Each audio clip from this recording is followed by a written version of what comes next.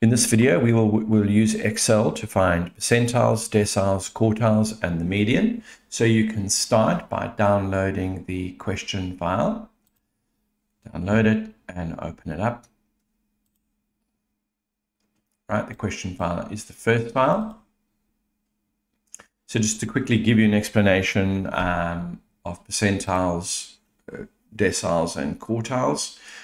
So here's my data set, and we've got a sample of 20 people, and we've arranged their heights from the shortest to tallest in an order.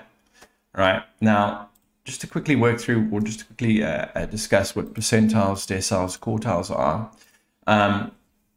Let's go straight to, okay, well, first of all, what's a percentile? Cent in Latin means 100. So you know there's 100%. There's 100% there. So 100. Decile, dec means 10 in Latin. So if you look at your first decile, it's your 10th percentile, right? Quartiles, they're 4 quarters, right? So if you look at that, your first quartile is your 25th percentile, and the median is a position in the middle, so the middle number, right? So your 50th percentile, 5th decile, 2nd quartile, and your median. Right, now, just to quickly show you how these functions work. In this function here, we've asked for the 50th percentile. Right, now, I'm going to use the percentile function here. So you can type in equals percentile, inc, select your data.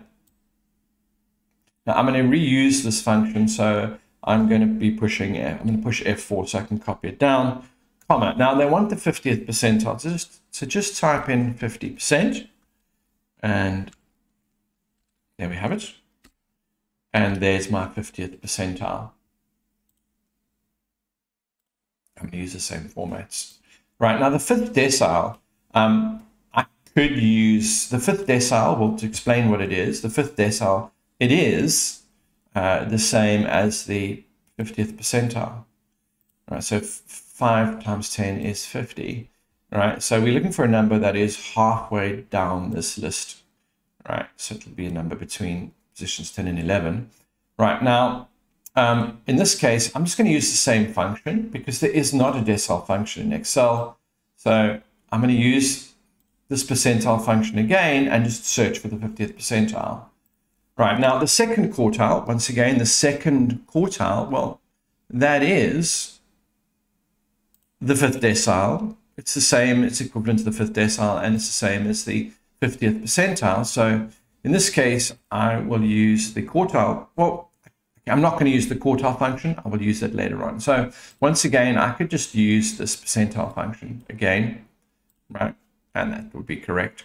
The median, okay, well, in this case, I could either use the median, you can see is the same. It's the number which occurs halfway down if you order your data. It's the middle number, and that's the same as the 2nd quartile and so on. So what I'll do in this case, I'll be a bit different. I'll just use the median function.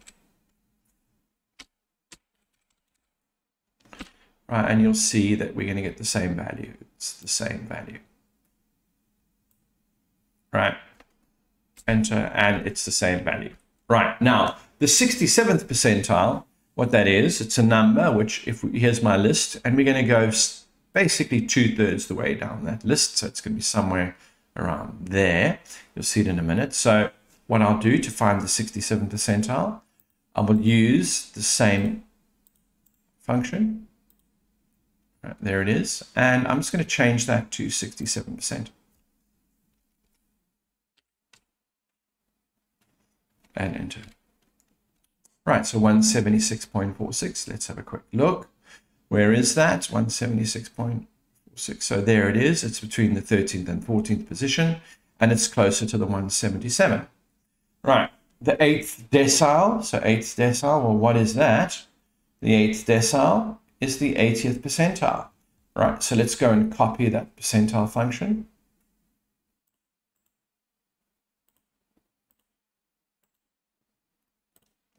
Right, and we're going to change that and look for the 80th percentile. Right, 182.4, so where is that? There. So it's just after the 16th position. So it's between those two numbers is your 80th percentile. So we're going 80% of the way down this list. The first quartile, well, in this case, the previous time I used the percentile, guys, the first quartile, there is a function for this in Excel. It's called quartile. All right, so we go equals quartile, select your numbers there. Right, and which one do they want? Well, we want the first quartile. So comma, first quartile, 25th percentile, and there it is. And there we have it. So I hope you found this interesting and useful, and I look forward to seeing you in another video.